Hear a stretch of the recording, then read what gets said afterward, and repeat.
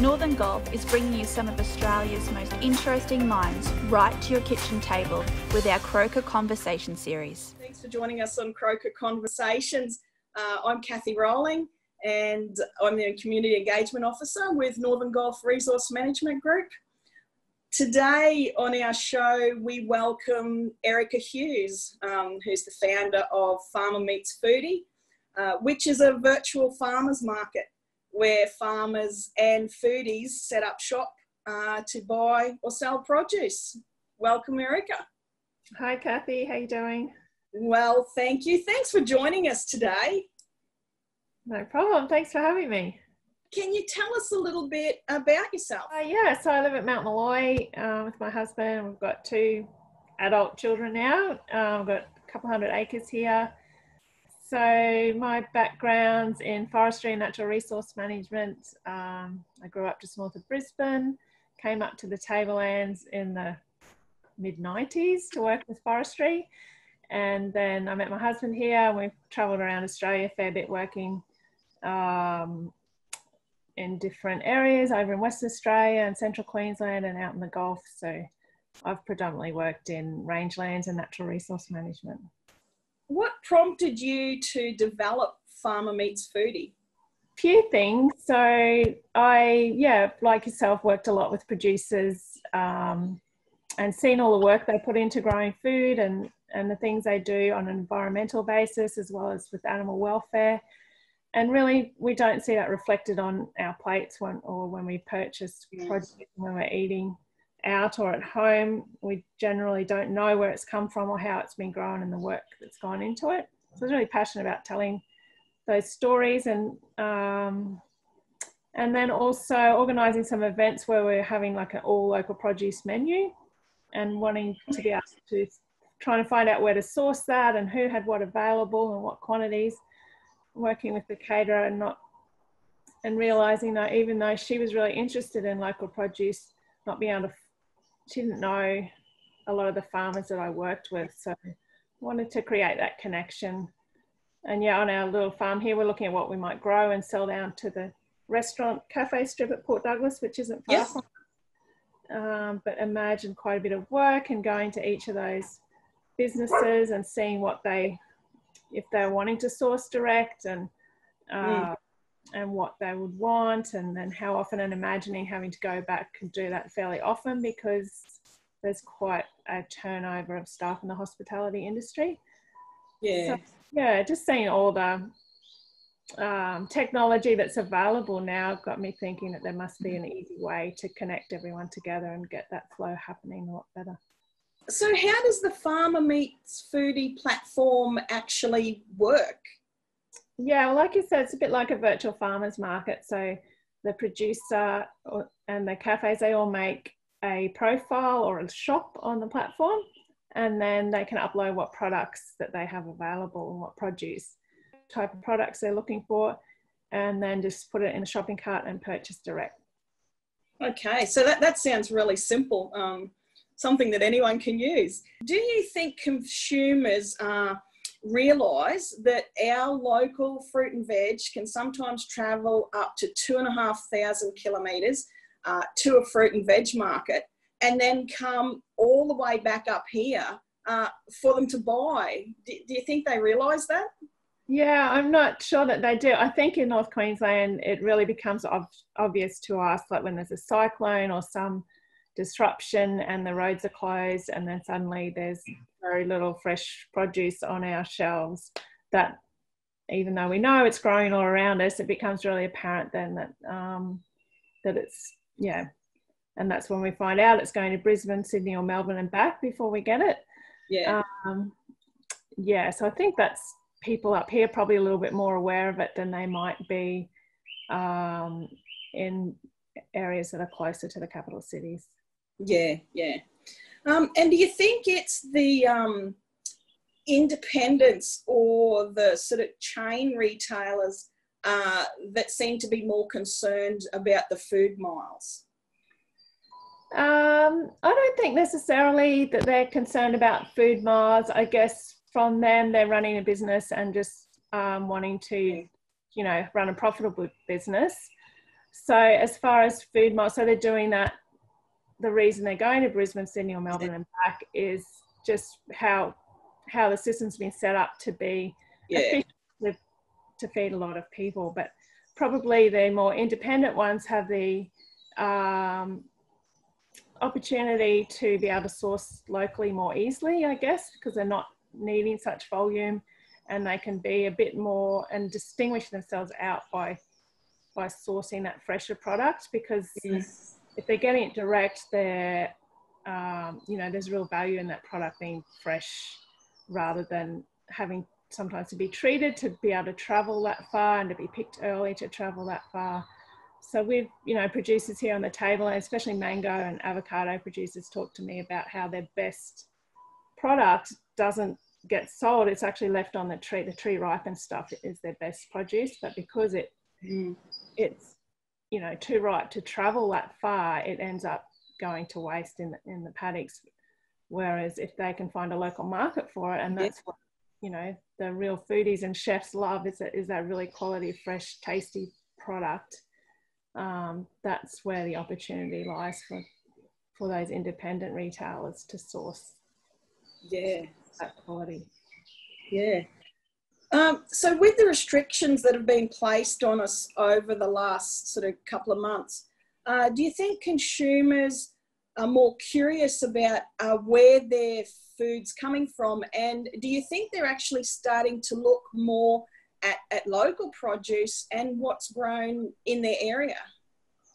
Yeah, I think people really at the moment are really concerned about, or they don't want to go out to the supermarkets or to the shops if they can avoid it. So, and there was a point there we weren't seeing a lot of fresh product in the supermarket shelves, so they're starting to look for different options there. And then the other thing they're really probably concerned at the moment is getting the best health. So the product that's going to give them the most immunity and that type of thing. And that's, you know, again, that precious product.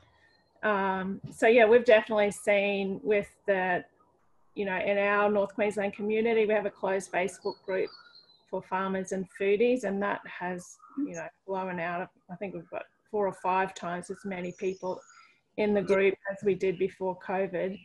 And that's people, you know, they're really looking for if they can get home delivery or pick it up direct. And that seems to have been a lot easier for the smaller suppliers to organise than what the big supermarkets and things have been able to do. So that's where the real interest has been in the last couple of months. Yeah. The transport costs to cart produce has, you know, been increasing over the years. Do you think, or what's the best way for the farmers to get more of our larger restaurants? You know, we've got a lot of accommodation, tourist trade in Cairns, Port Douglas areas. How do the farmers up here get more business from them instead of sending it all the way to Brisbane, Sydney or Melbourne? It's really finding each other to start with, and that's, you know, why we set up this platform to make that easier.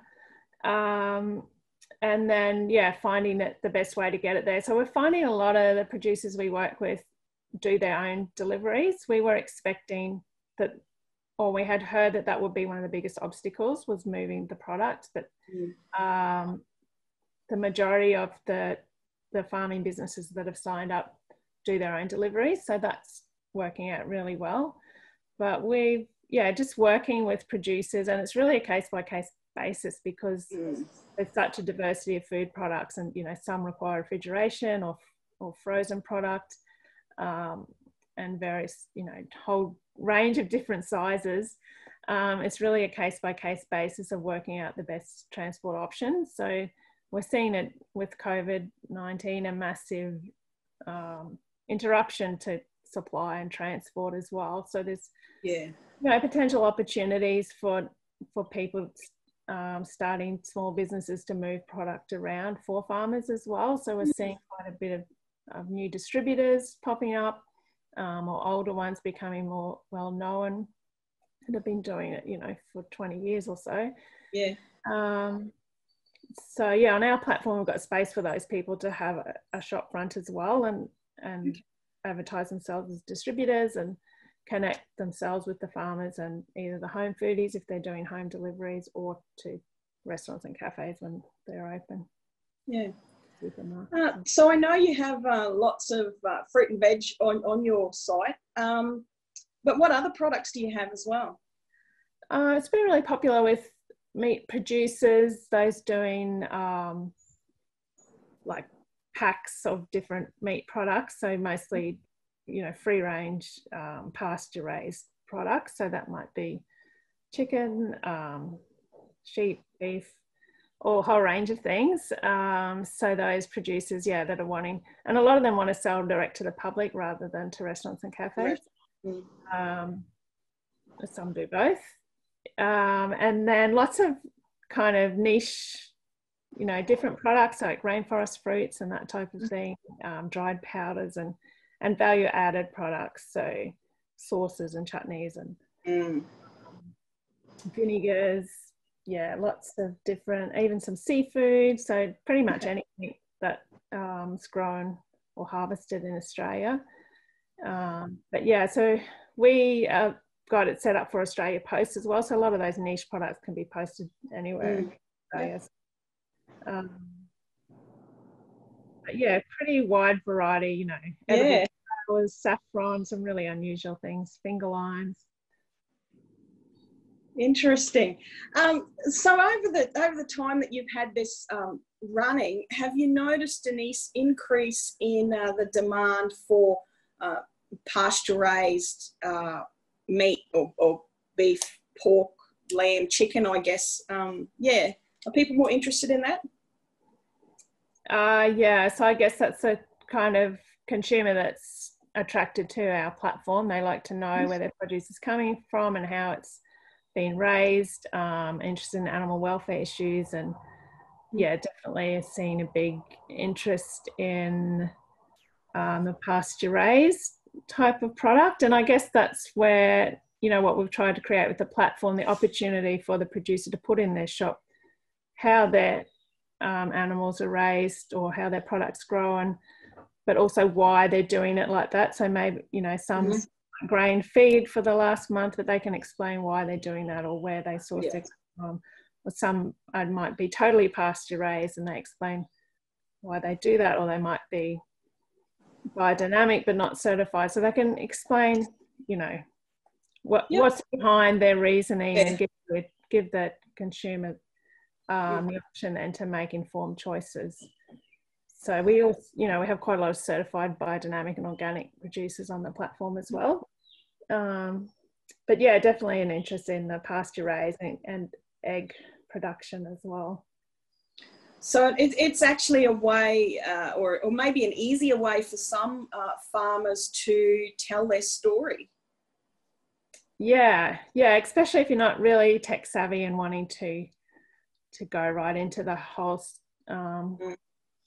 all the other options you can do online. It's, you know, a one-stop shop that you can set up to explain, to tell your story. Yeah. And we'll bringing in that you'll be able to share your shop direct and your products direct to Facebook and Instagram and those places as well. So that should make it a bit easier for people. Yeah. So how would a farmer or a foodie find you? Just at farmermeetsfoodie.com.au. They can jump on there. You can sign up straight away, or you can have a look around and contact us if you need some help to sign up. Yeah. So that sounds really simple and easy to use. Yeah. But if you need any help, we're here to give you a hand. For sure. We understand it's not everyone's deal, but I try to make it as user-friendly as possible for sure. Yeah. So what are the plans for the future with Farmer Meets Foodie? Our immediate plans is really just getting it running smoothly and assisting producers and with their setup of their shops and their products and their delivery options. So that's what we're really working on intensively at the moment. Going forward though, like we hadn't planned to open up to home foodies for another year or two, but we bought that because of COVID. But post-COVID, we're really wanting to be able to assist those restaurants and cafes when they open back up to tell their story of what local produce they're using on their menus. So, you know, we see a lot of businesses saying we use local, but we don't really know what local they're using or where it's from. So our plan is to be able to have, you know, stars and things or badges to show this cafe uses this many products from these particular farms or seafood harvesters, so they know the customer can then choose where they're going to eat out based on what produce that business is using. Well, that sounds really exciting, and I can't wait to see how it all unfolds. Thank you so much for joining us today, Erica, and hope we catch up again soon. Thanks very much, Kathy, and thanks for your interest.